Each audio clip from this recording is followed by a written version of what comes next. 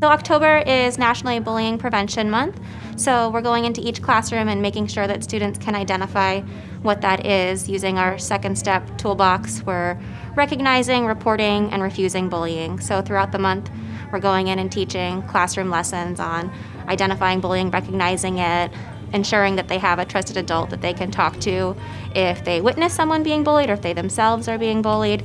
So learning the tools for reporting and ensuring that they have a trusted adult that they can talk to.